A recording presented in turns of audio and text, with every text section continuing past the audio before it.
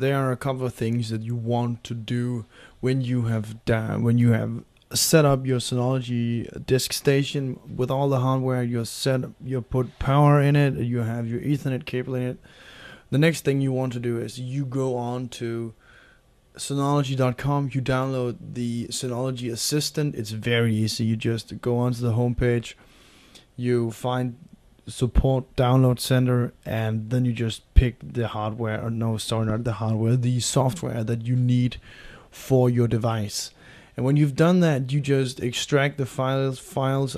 If you're on Mac, you just unzip them. If you're on PC, you unzip it, or unrar it, or whatever you would call it. And when you've done that, you basically just go on to the Synology Assistant. You click on search, as I'll show you here. You'll click on search, and it will find a device. And you basically just follow the instructions. You click on it, and you try to connect to it. And you just basically, it would ask you to find the files that you have downloaded, the firmware update, because you don't want to, for God's sake, you don't want to install what is on the CD, because you want to be as much up to date as you can possibly be. And right now, as I'm recording this video, the most updated version is DSM 4.0. And 4.0 is what you wanted to use, because here you can see my old NAS is still running 3.1 and the new one is running 4.0, and 4.0 is where the money's at.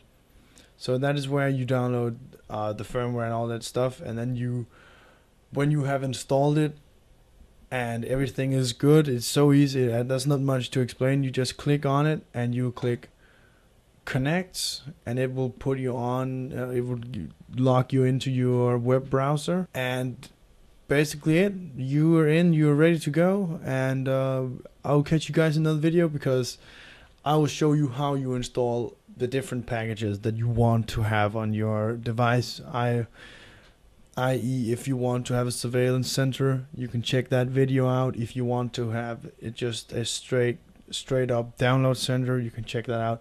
I'll have a video for all the applications that Synology are providing right now for small businesses or private people. So guys, just stay tuned, check out the Synology playlist, and check out Synology.com. They have been so kind to send this device to me, so please check them out.